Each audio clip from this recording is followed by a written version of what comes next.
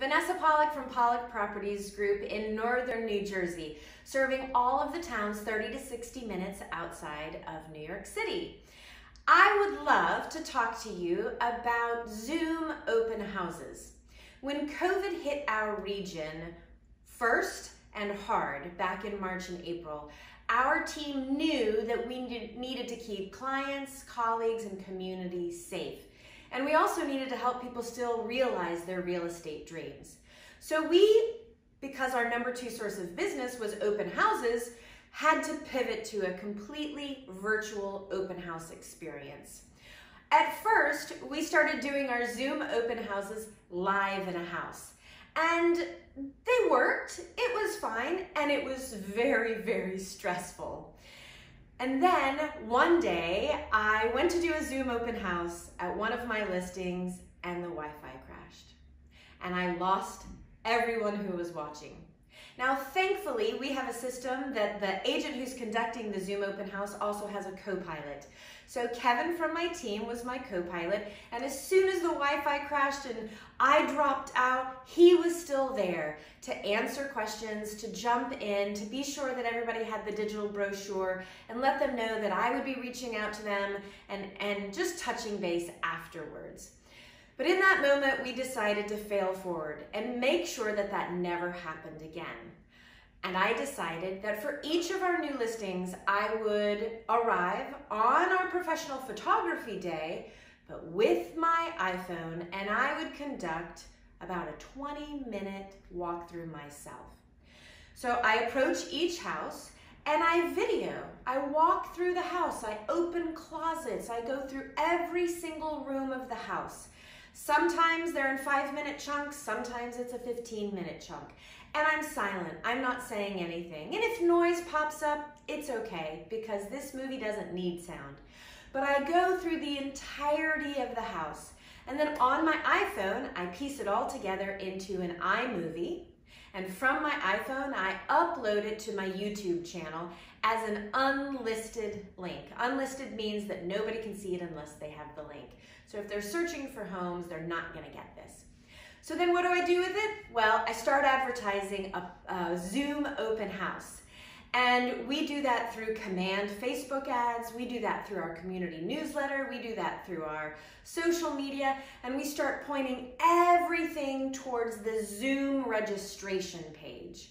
That's really important because the best way you can remind people of your Zoom open house is to go into Zoom and hit send a reminder to everyone who's registered. And you can do that a few times to be sure that they show up.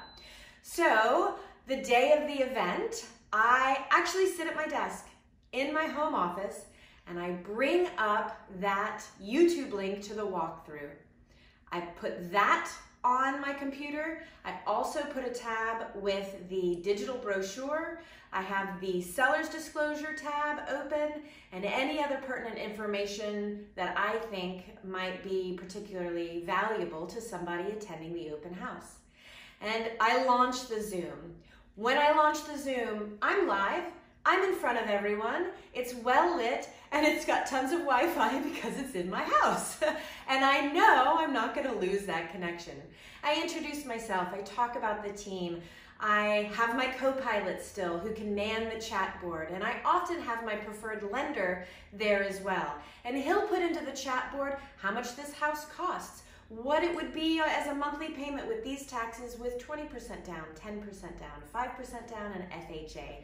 And he's there to answer questions too. And then I say, okay, everybody, let's start the walkthrough. And I launch the YouTube video and I screen share.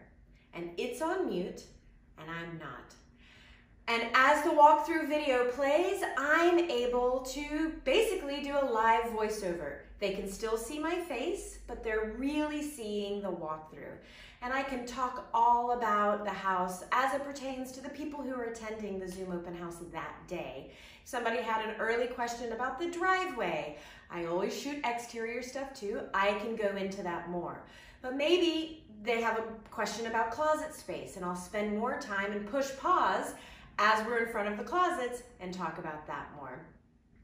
But what this does is it just controls the technology environment.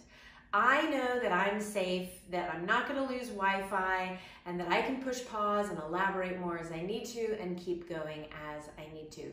But what it also does is it allows all of your agents to host a Zoom open house from the comfort of their home, the safety of their home. They're not having to go back in and out of this listing half a dozen times to do half a dozen Zoom open houses. So Kevin can show that same walkthrough video. Sherry can show that same walkthrough video. Denise, Julie, Kelly, Mark, DDR, all of our agents, if they want to do their own Zoom open house for a listing, they can, using that one walkthrough video. It's lead gen for the whole team. It's keeping our clients safe, our community safe, our colleagues safe, and it blows our sellers' minds that we get to say to them, oh, we're doing 8 open houses this weekend, and you only have to leave for the live one on Sunday. Like, it is an extraordinary way to be a fiduciary to your seller and to keep everyone safe. So I hope this was helpful information for you about Zoom open houses. If you have any questions, don't hesitate to reach out, and please be sure to follow us on Instagram at Pollock Properties Group. Bye now.